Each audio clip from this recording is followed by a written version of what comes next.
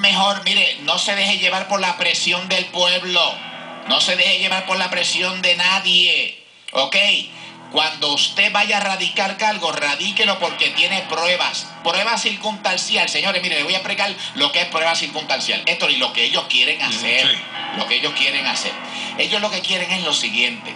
Como allí estaba un nene que murió, habían dos niñas y estaba la mamá, y ellos no saben entonces quién pudo haber sido, pues ellos dicen, bueno, pues prueba circunstancial, bueno, la mamá estaba allí, pues deducimos que fue la mamá. Y que hubo negligencia. Exactamente. Mire, doña Ibeliz, déjeme decirle que cualquier estudiante, el que esté estudiando ahora mismo abogacía o cualquier paralegal, le gana el caso a usted y saca a esta señora, a Ana Cacho, la saca libre. ¿Cómo van a buscar prueba circunstancial? ¿Qué es eso? ¿Cómo la van a acusar por prueba circunstancial? ¿Le van a radicar cargos? Señores, eso es lo último que hay.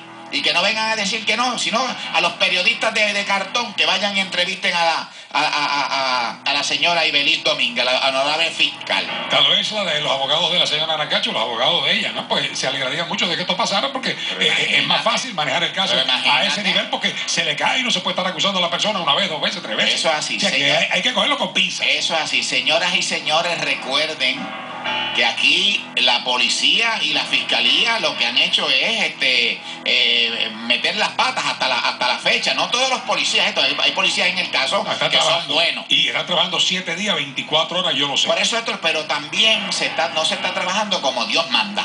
Porque ahora mismo hay alguna huella digital, que se ha tomado en ese sitio de vasos, de cuchillos, de aquello, de lo otro. No hay absolutamente nada.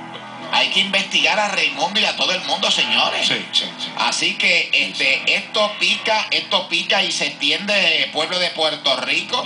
Hay que estar pendiente a toda esta situación. Vamos a ver lo que nos va a decir Vivian Carla en todo esto, porque ella, ¿sabes? Se impulsa y eso ahí, y entonces no. Ella tiene sus visiones, ella se dedica a eso. Yo no sé por qué tengo el hunch, el presentimiento de que esto, ahora que va a entrar otras personas, que va a entrar creo que también el FBI en esta cuestión, pues como que vamos a tener más resultados. Héctor, espérate, déjame aclararte. Señoras y señores, mire, esto del FBI, el FBI sabe que no puede entrar a este caso porque no hay nada federal, no hay ninguna jurisdicción. No tiene jurisdicción. Héctor, lo que ha pasado es lo siguiente, señores, mire por qué, porque es que esto es los noticiarios y la gente no se atreve a decir lo que yo digo. Sí.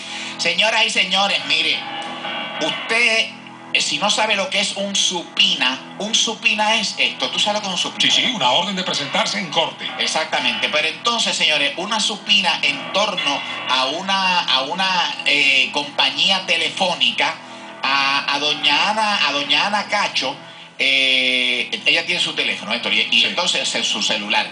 Claro está, se le ha pedido a una compañía, que no voy a mencionar su nombre, que entregue las llamadas. Y entonces aparente y alegadamente se han negado, y ahí es que el señor Somoza, el secretario de Justicia, parece que habló con su fiscal y con el policía, con José Figueroa Sancha, y le dijo, mira, vamos a hacer una cosa, vamos a llamar al señor, a la gente esta, Fraticelli, sí. Vamos a llamarlo para ver si hacen un poquito de presión, y entonces que nos den, por medio de ellos, que nos den la lista de dónde, a quién llamó ella, sí. Y con quién se comunicó a las 8 o 9 de la noche del día antes del crimen. Del día del crimen. Nosotros eso lo hemos venido diciendo aquí, que hay que saber qué llamadas entraron y salieron ese día.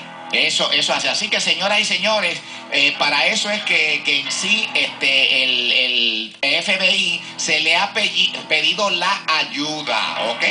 Y vuelvo y repito a la señora de la familia, sí. ¿Cómo se llama? Yanitzia Irizarry. Mire, vuelvo y repito, hay que remover a las niñas de donde están. Hay que removerlas. Todavía no entiendo por qué no se ha hecho nada. ¿Ok? Y hay que examinarlas de arriba a abajo. Totalmente. ¿Okay? Totalmente. Y como usted dijo, ubicarlas en un lugar totalmente neutral. Que no sean ni de un lado ni de otro lado, porque una familia ala para un lado y la otra ala para el otro. Eso es así. Entonces las nenas están con la tía. Correcto. Y creo que Anacacho también está viviendo allá con la tía. Sí, y entonces pues sabrá Dios qué le dicen a las niñas. Sí, ¿Ok? sí, Ok. sí, eso es así.